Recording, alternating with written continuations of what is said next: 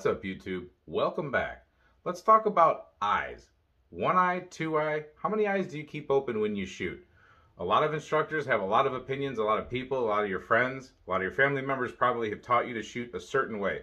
A lot of old school people, or a lot of people who learned how to shoot back in the day, probably learned bullseye shooting and learned a lot of closing their non-dominant eye. So you would extend out and close your left eye if I'm right eye dominant, and you aim down just with one eyeball. Now, modern day tactics have taught a lot of people to keep both eyes open because you want to keep an eye on your surroundings and you want to have a really big, large sight picture everywhere and other reasons. But generally, they're talking with the red dots for sure. They'll always tell you keep both eyes open because it kind of simulates the red dot on a rifle or a long gun. And you can keep both eyes open and keep a great sight picture and still be able to see your dot no matter where it's at. Now, there's people in both camps. There's people that will tell you you have to keep both eyes open no matter what you're shooting, rifles, pistols, red dot, iron sights, no matter what, both eyes open. And then there's other people that will tell you, no, if you want to be super accurate, you close one eye, your non-dominant eye. I'm of the opinion, and this is very simple, there's no secret to this, do what you want. Do what feels the best for you and do what works for you. I am an instructor. I have taught many people on the range who have never shot before, people who have never touched a gun in their life, and then people who have done a fair amount of shooting, but they still had to qualify for our state, Ohio, CCW test.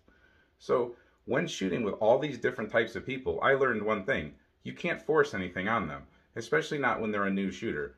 Now, later on, if you want to develop a certain style or a certain way of doing things, then, make the reasons why or why not you choose to do what you do and then go with it. Train that way. That's fine. But sometimes when you try to force these things on people, it can be a little overwhelming. They're already having a hard enough time with their stance, their grip, the trigger control, lining up the sights.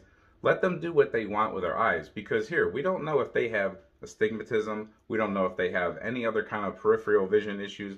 We don't know what eye they're dominant sometimes. People don't know their own eye dominance. It's really good to do an eye dominance check just to figure that out. Some people are cross dominant where they're shooting right-handed but they're left eye dominant. That can be a factor, so don't tell them to close their left eye if that's the one they're trying to shoot through. You get what I'm saying? No one solution is perfect for everybody. There's a lot of what I'm going to go ahead and call the tactitards out there that are going to tell you, no matter what, both eyes open all the time. You need to see everything that's around you. Well, let them live their life that way and do what you feel comfortable with. Bullseye shooting, sometimes I like to do a lot of bullseye shooting, and it requires me to close my left eye. So me personally, I do a lot of shooting and I think I'm a fairly good shot. My left eye is closed for a lot of pistol shots. Now rifle, I go back to two eyes when I'm on a red dot.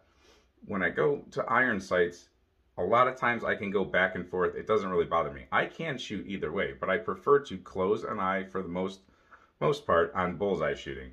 When it comes to red dots on rifle, both eyes open. Now, a beaded shotgun, I close my left eye. And anything to do with a crosshair sight, anything that's not just a red dot, a normal crosshair hunting type of a sight, or a scope, a hunting scope, definitely I close my left eye. It's just how I do things. Let me know in the comments what you do. I'd like to hear a general consensus of what people do. Whether you're a new shooter, an advanced shooter, whether you're an instructor, if there are instructors out there, let me know, what do you teach your students?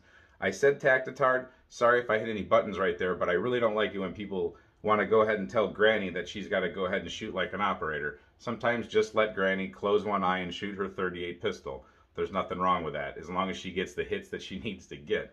That's the thing with all of us, as long as we get hits. I don't think that closing an eye or opening an eye, I don't think that that's going to be the difference between hitting and missing the target. Now, there is something to say with transitioning to different targets, but that's a little bit more of advanced. Like I said, when people are just starting out, or when you're just getting comfortable with firearms in general, or you're just having fun, there's no one way that you have to do it. Now, I will say, whether it's a pistol or a rifle, a red dot optic, it does seem a lot easier to keep that eye open, the non-dominant eye. For me, the reason I close my eye with iron sights a lot of the times is I actually start to get a crossover vision. I start to see a little bit double, and I don't want to process which one's which. I'm just looking to get a quick sight picture, see the front sight sharply, and take my shot. Again, let me know what you think.